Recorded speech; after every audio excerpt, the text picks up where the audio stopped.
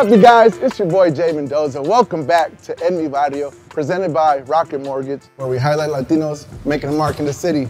Today, we are in beautiful Venice, California. We're with one of my homies who's a muralist.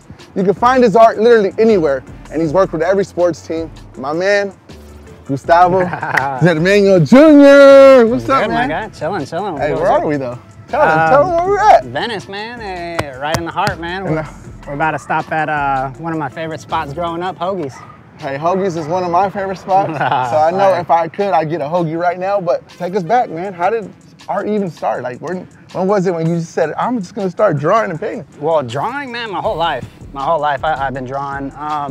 Painting, I'd say high school is when I really got into it. I had a teacher that kind of forced us to try different mediums, and I just fell in love with painting, man. I know you never left Venice. So tell me the importance of Venice to you. I mean, man, it just runs through my veins, man.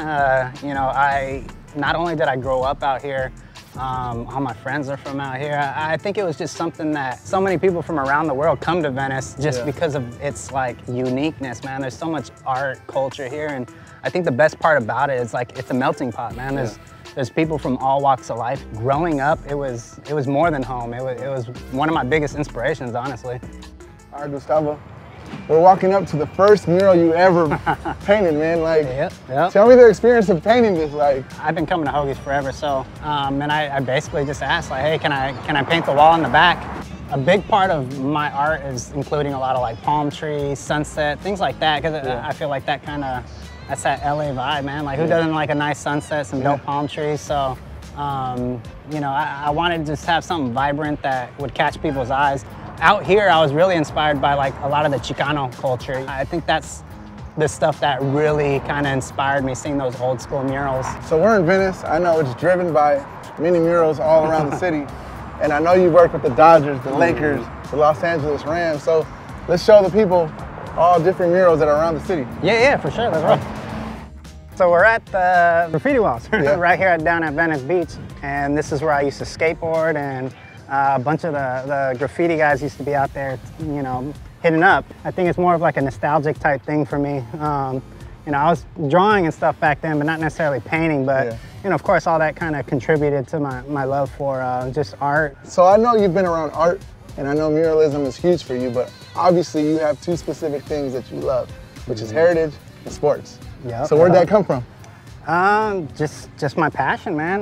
You know, both my parents were born in Mexico, so growing up, they always wanted to instill that culture in me. And as I got older, I started appreciating that stuff a lot more. You know, it's one thing to have it in the house, but you know, I think seeing other people going through the same experiences as me, you know, I'm first generation, you know, out here, so I feel like it's important for me to pass it on to my kids. So I know both of us, we grew up Dodger fans, Laker fans, Rams fans.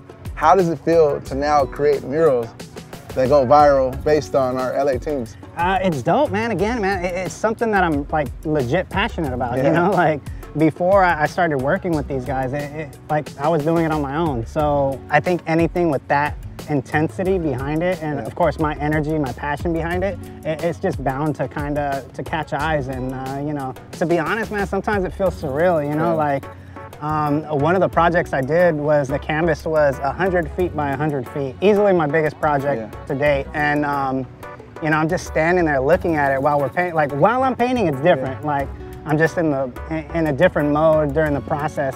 But after seeing all the videos and the content created from it. Which was Aaron Donald, right? Well, Aaron Donald, with the Watts Rams. Okay. It's just crazy, man. It's surreal, man. It doesn't feel real. I know when I see your murals, I'm like, yo, that's my friend. That's my friend. Because I know you also did the Cooper Cup one. Yeah. Which was made with a bunch of recyclable cups, right? So we teamed up with, well, of course, with the Rams and Ball. It was kind of to highlight the sustainability and, you know, just recycling and for a better future, man. You know, one of the goals is to leave this planet better than how we found it. So, you know, if I can contribute in any way, I'm down. So we're here at another mural of yours. You gotta explain the story, how this happened. So I was actually coming to work one day, and I see a bunch of people on the boardwalk. I'm like, what's going on? And then I hear the Red Hot Chili Pepper music. I'm like, that's Red Hot Chili Pepper. So I look on the roof of this building and I see Flea, Anthony Kiedis, all the guys up there playing. When this opportunity came up, they had a blank space right here. I went to one of the people that owned the actual lot or whatever, and they let me paint it. Yeah, you blessed them with the mural. At this point, you're known for your murals. You're a part of LA. How does that make you feel? Like they just know this is your murals, or when you see your murals, people know it's you.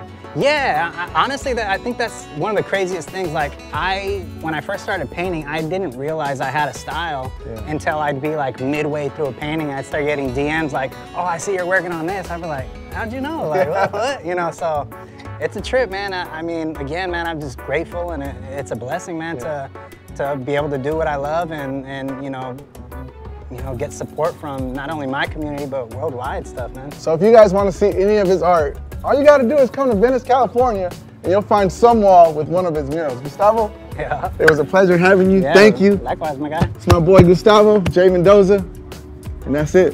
Peace.